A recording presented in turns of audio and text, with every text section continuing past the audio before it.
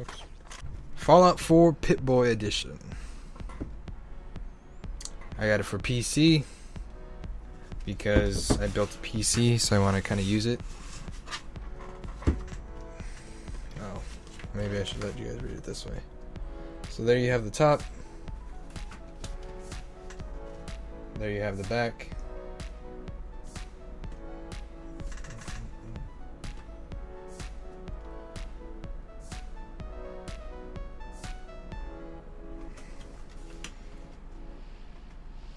Arrows indicating which way is the top. Okay, let me get the sleeve off. Okay, so I'm gonna throw away that plastic sleeve because I don't usually care for the plastic sleeves anyways. Because I can't really open this with that thing on it anyways, so don't really need it. See if I can get my camera. There we go, that's a little better. So there you have the front and the back.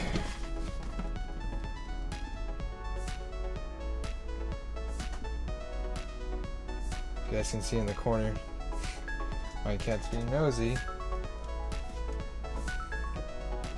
You already saw the side. And the top just has the same vault dweller thing. Nothing on the bottom. Stop it! Okay, to open it, you just pull these back and it releases the top.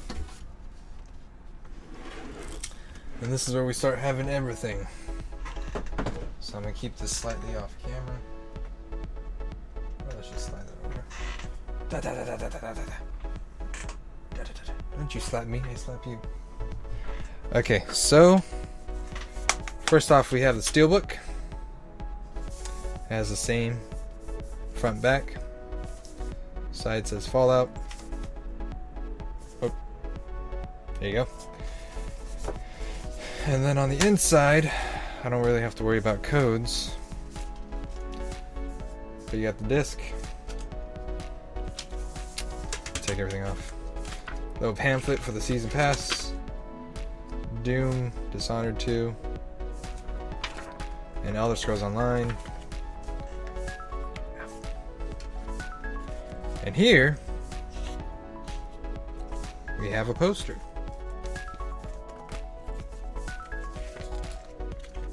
This should have come with a regular copy too if you picked up a regular one. But it's the PERT poster.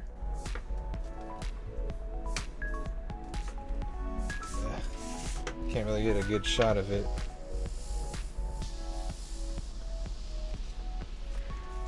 And then let me show you the inside of the steelbook. It's the garage. Pretty famous by now. Everyone who's been waiting for Fallout should have been used to seeing this by now. I'm actually going to take out the disc because it goes in my nuclear bomb that I unboxed a little while ago. Because it's not like you need a disc for PC anyways.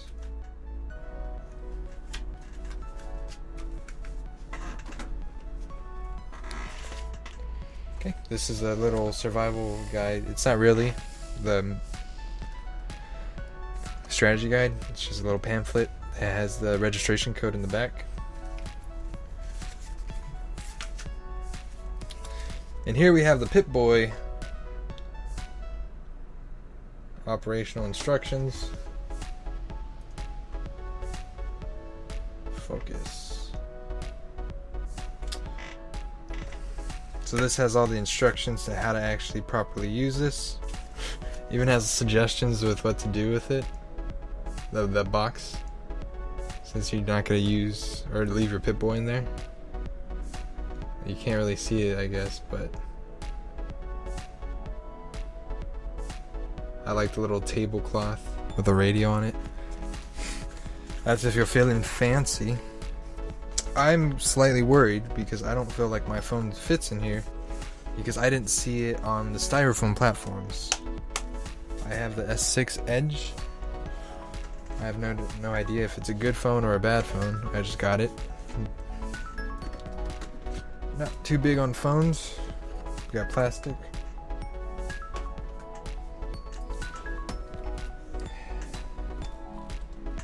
And here we have the Pipboy, which I'll show more of right now. But first, let me just take off the little stand. So you have a stand. Does it have a number?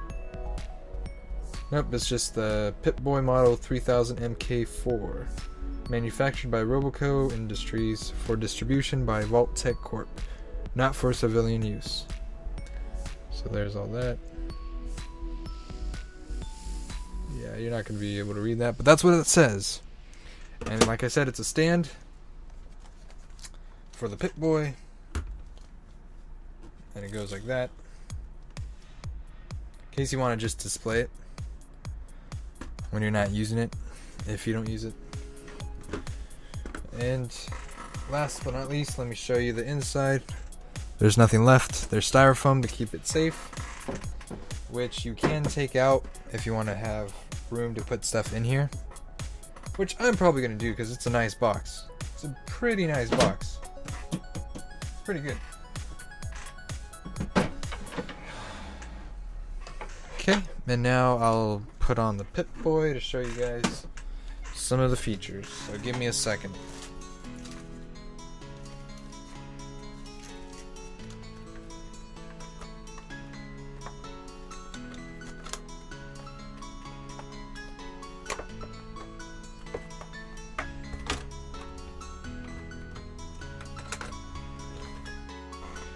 Okay, so I put it on just to make sure it fits and all, but this latch is what keeps it on.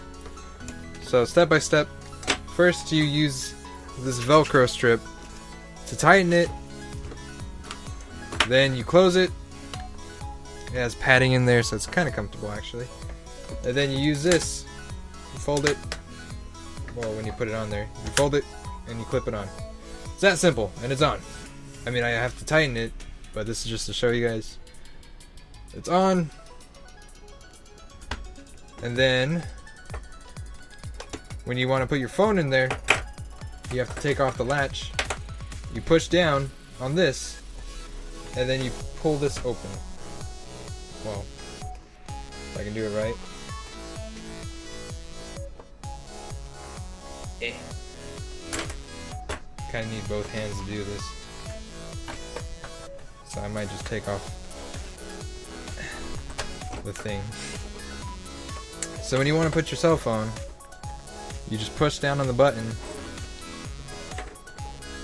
right there. It would have been nice if it was spring loaded, but it's not, but you have to kind of pull it open. And here you have the app information. I already have it downloaded. It was up since yesterday, I believe. Or November 9th, for whenever this video is up. And here you just have the display stuff, because obviously you don't want to leave your phone here when you're not using it. And here you have the battery, and you have this to activate it, because it does light up and stuff. Let me show you. So you just pull it, and it lets the battery sit. Then this is the power button, so you have some light effects and stuff. And I believe it should actually interact.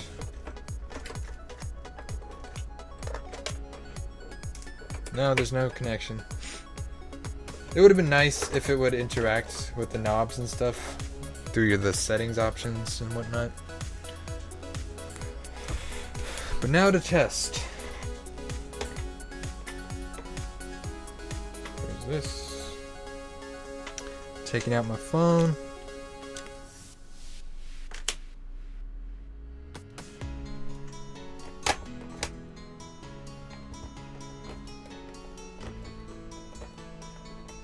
It looks like I can just shove in the phone by itself, and it fits without any cushioning or anything. I don't know how safe that is, but it works. It's in. Let me show you the options for the paddings.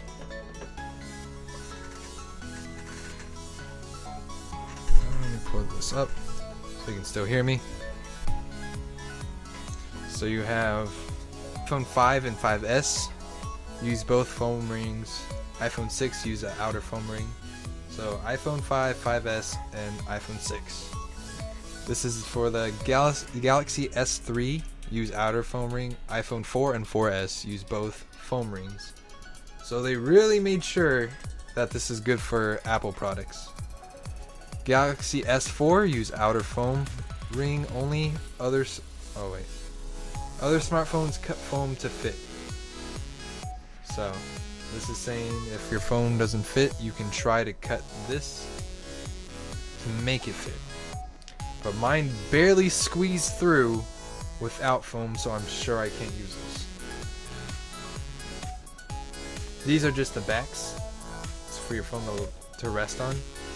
For the iPhone 6 and Galaxy S5, the iPhone 5, 5S, and Galaxy S4. I'm kind of happy my phone actually fits in there. And there's only a little bit of a struggle to actually take it out. So let me get the app started and I can show you what this lovely baby looks like.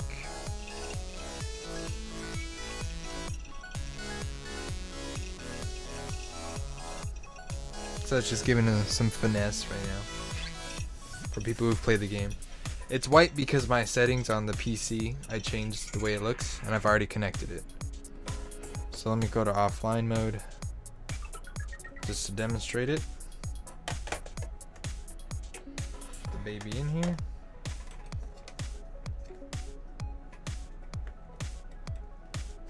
Apparently I'm about to die from where I left off.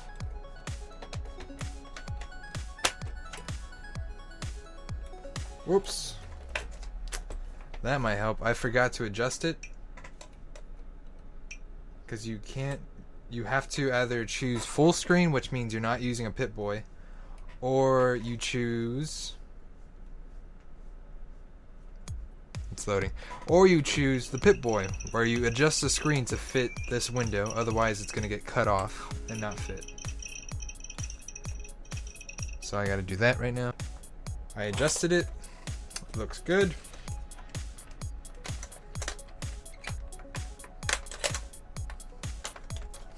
For easier displaying, I am not going to put it on. I'm sure you guys don't care about seeing my arms anyways. There you have it. Functioning, yes, I know. You can barely see because of the glare, but can't really do anything about that.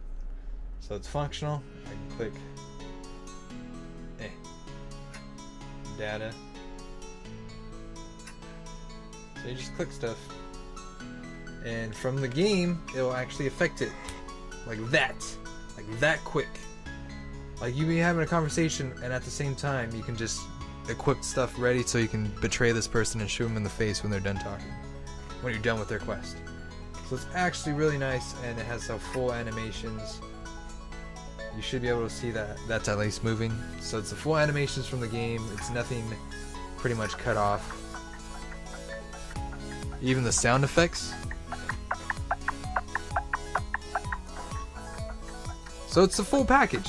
It's a great little thing, little addition. And to turn it off, the lights and stuff, you just press the power button. But yeah, other than that, the knobs don't do anything. Well, cosmetically it does like just turning stuff and turning wheels and stuff. But yeah, that is the Fallout 4 Pipboy Edition unboxing.